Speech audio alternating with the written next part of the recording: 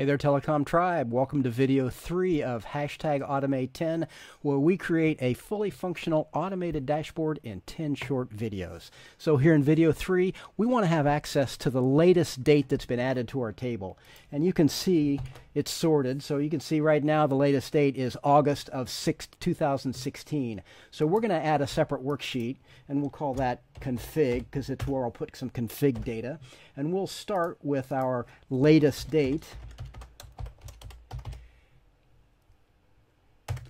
And that is simply the max function looking at our invoice data table.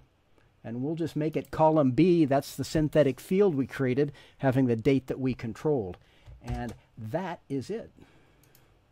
So there's our date as a serial number. We need to format that.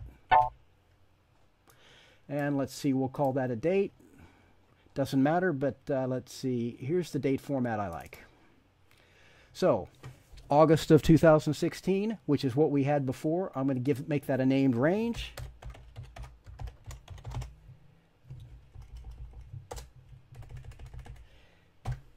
And we're done. We have the latest date.